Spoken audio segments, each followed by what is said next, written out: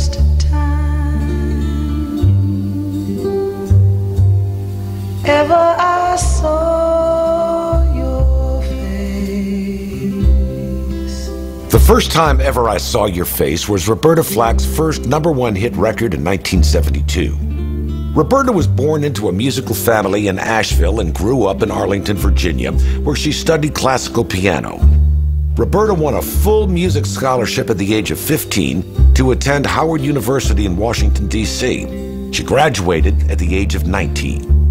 The death of her father brought Roberta back to North Carolina, where she taught music and English at a Farmville elementary school for a year. She then returned to the Washington area and continued to teach school. It was during this period that Roberta's professional music career started to take shape. She played piano for the opera singers who strolled into D.C.'s posh Tivoli Club. During intermissions, Roberta would sing and play blues and folk songs and pop standards on an old upright piano in the back. One thing led to another, and she started working 2 to 3 nights a week at another club, playing solo piano and singing. When her voice teacher told Roberta that there was a brighter future in pop music than the classics, she started reshaping her repertoire. By the summer of 1968, the word was out that Roberta was a singer on the rise. While she was doing a benefit for the Inner City Ghetto Children's Library Fund, one of the people in the audience was famed musician Les McCann. Within days, he'd arranged an audition for Roberta with Atlantic Records. Her premiere album, First Take, was recorded in just 10 hours.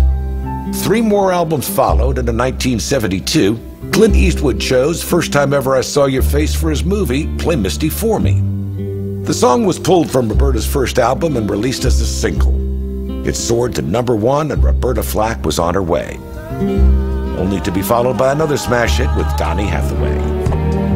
Where is the love you said you'd give to me as soon as you were free?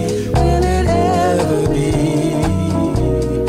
Where is the love? I'm in my bed with his fingers, singing my life with his words, killing me softly with his song, killing me softly with his song. Roberta continued to collaborate with Donny Hathaway and later with Peabo Bryson. Producing, writing, and touring kept Roberta busy through the mid-'80s and early '90s.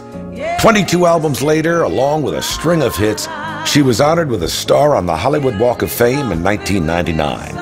Tonight, we honor Roberta Flack as a North Carolina artist who's helped shape American music.